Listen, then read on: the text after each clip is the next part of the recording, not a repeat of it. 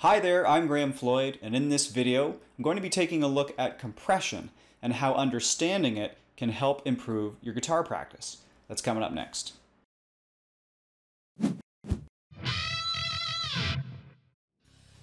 Picture this. You're playing some ripping shred guitar lick, and it sounds great. As you play, the notes just seem to fly out of your guitar. But then you accidentally step on your foot switch or pedal, turning off the distortion and switching to your clean sound. Not only does it sound bad, but the very same lick that moments ago was a piece of cake to play now feels like trying to walk through waist-deep mud. Why does this happen? You probably think it's the distortion that makes what you're playing feel easier, but you'd be wrong. It isn't the distortion, it's the compression. You've probably heard of compression before, and maybe even used it. But what is compression exactly? Well, to put it simply, compression is a form of signal processing that allows you to raise or lower the volume of a sound based on its original volume. So in other words, compression can make louder sounds quiet and quieter sounds loud.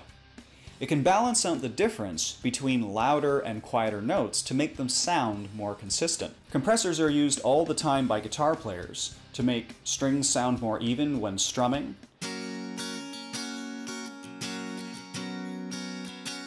to bring out single notes when played between chords,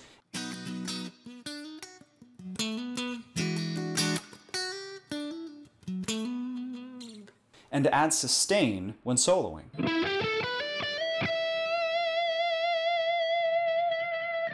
But what does this have to do with making your guitar playing feel easier? Well, going back to our example when our distortion is turned off, the reality is that anytime you have distortion being created, you have some kind of compression that's being applied to your guitar sound. This is why your playing feels easier when the distortion is on. As you play, it's the compression that makes the notes you play sound more consistent by compressing the notes and making them sound more alike. This is great if you're trying to make your solos sound better, but not so good if you're actually trying to improve your playing technique. This is because the compression can give you a false sense of how well you're actually playing. The compression is making all of the notes that you play sound the same. So even if you aren't actually playing the notes evenly and consistently, it will sound like you are. You think that you're playing really well, but when the distortion is turned off and the compression is removed, you get to hear what you really sound like. Bad. To overcome this compression issue and make sure that you're really developing solid playing technique, I recommend that you practice using the following 3 guitar tones. Tone number 1, acoustically. What is acoustic? Oh, you mean a grandpa's guitars? A grandpa's guitars. Practicing without your amp will give you 0 compression. It's just you and the strings. You won't be able to hide your flaws whatsoever, which is actually a really good thing when you're trying to improve your playing. Plus, in order to actually hear yourself with the amplifier turned off, you're going to have to play a little harder and bring the volume of the notes up a little bit.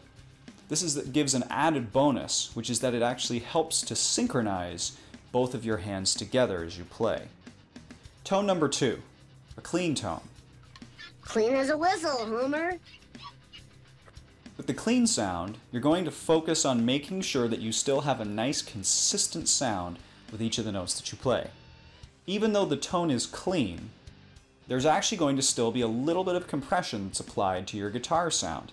However, it's not going to be enough to make a drastic difference to the sound you hear through the amp. Tone number 3 would be a distortion tone.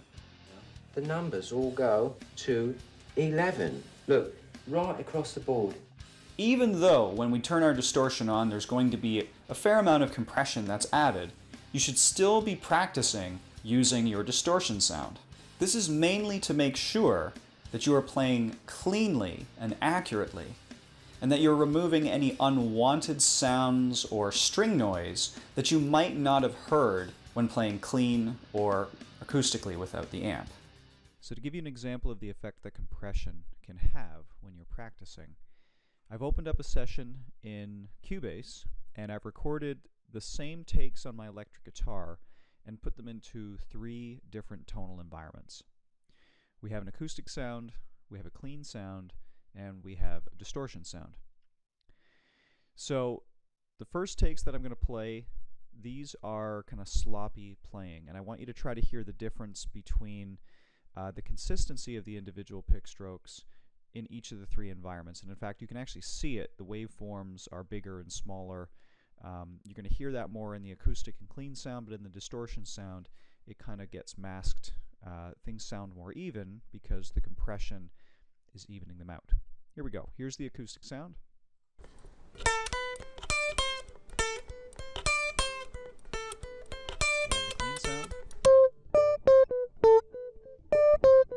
Notice that with the clean sound, you get a little bit more compression, so again, it's evening out slightly, but you can still hear the differences, and the distortion tone.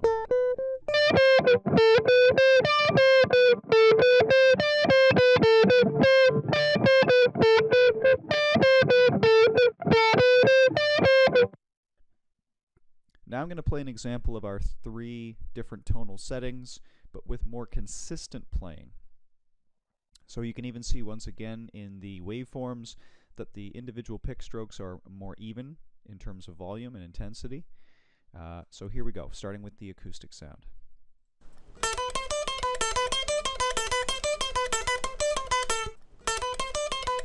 And let's try the clean sound.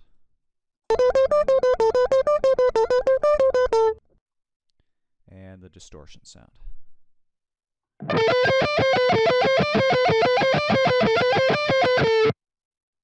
Okay, so you notice in these three examples, regardless of the tone, regardless of the amount of compression that the tone is providing, the sound of each pick stroke is relatively even. And again, this is coming from the playing and not being compensated for by any kind of compression. So try these three tones for yourself to help make sure that your playing technique is developing accurately and consistently. Thanks for watching this video. If you found this video at all helpful, please like and share with anybody else who you think might find it useful. And if you'd like more guitar-related videos just like this, please subscribe to my channel. If you have any questions at all about this video, or you have suggestions for future topics, please post them in the comments below. I do try to answer every question that's posted, and I'll try to help you out if I can. Once again, thanks for watching. Until next time, cheers.